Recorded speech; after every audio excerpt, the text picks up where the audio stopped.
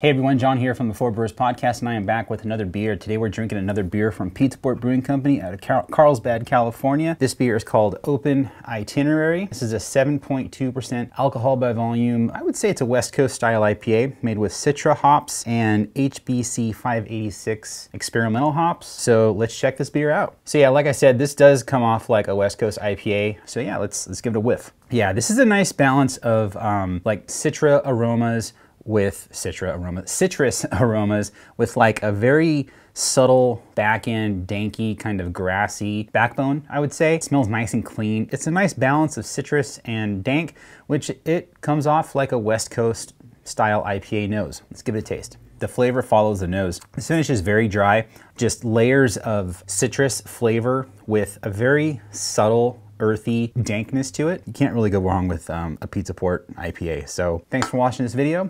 We'll see you next time.